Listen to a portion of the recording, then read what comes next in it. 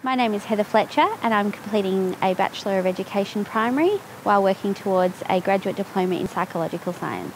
I found that studying psychology alongside my education degree allows me to understand pedagogy as well as the child's psychological development, which will help me when I'm teaching. While at Deakin, I've been Education Officer at the Deakin University Student Association.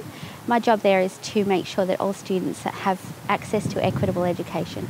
I find one of my skills is critical thinking. I like to think through problems and find creative solutions. I also like to make sure I follow the scientific method and have verifiable results. In my classroom, I like to use a wide variety of teaching methods that suit individual students. My classroom is fun and noisy and full of students exploring the world around them. I like to ensure they have the right educational materials to facilitate that.